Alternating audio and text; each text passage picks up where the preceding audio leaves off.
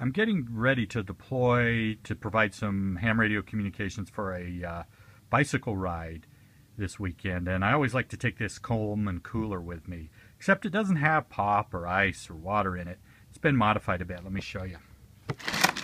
You can see here on the side it's got an AC outlet on it and a switch to turn that AC outlet on and off. If we turn the back around, you can see in between the handle and above the wheels, you can see some Anderson power poles, those little red and black connectors.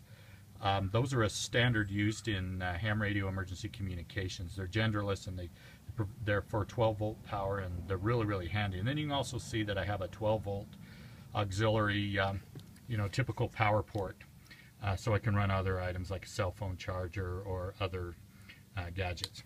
Let me show you inside what I've done.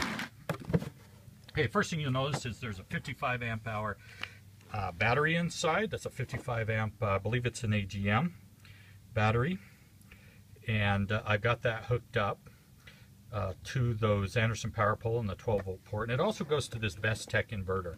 I found this little inverter online, I think through Amazon or eBay. It's a little 150 watt. I just wanted something small, and just something small enough to run like a laptop, right? 150 watts, I can run a laptop.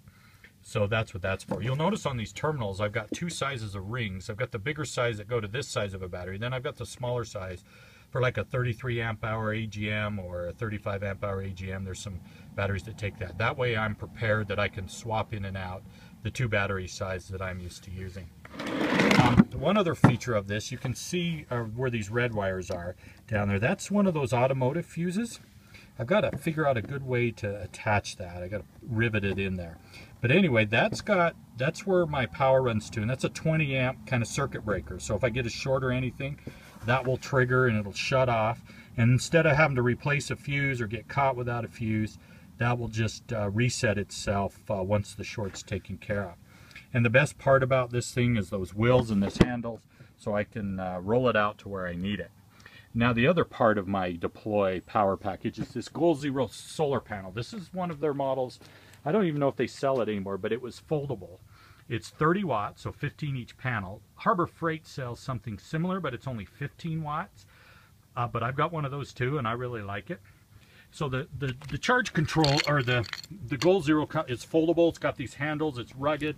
I can throw it in the back of the vehicle, and I don't have to worry about it being real fragile. One of the things that the panel comes with is it comes with like a DC barrel connector off of it, right? Well, I use Anderson power poles, so I built myself an adapter. I basically found out that Goal Zero had an extension cable. It's just a long extension cable. Had this end on one and a female end on the other. So I just plug in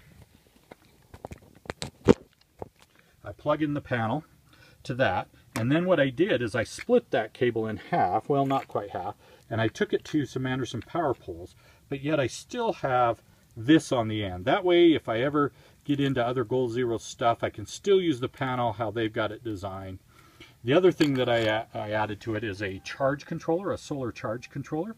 Now in theory, I could hook this panel directly to a battery, but I like to use these charge controllers, and you'll notice it's got places for 3 sets of wires.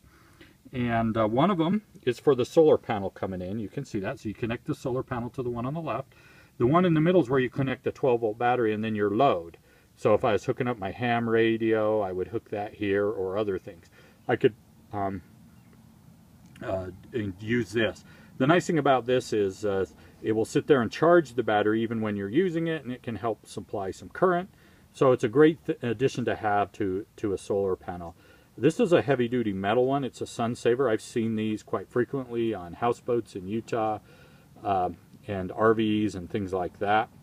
I've also seen some on eBay, the plastic ones that come out of China. I've actually bought one of those, and I haven't given it a try yet, but I'm going to put it through its paces this summer, and we'll see how it works out.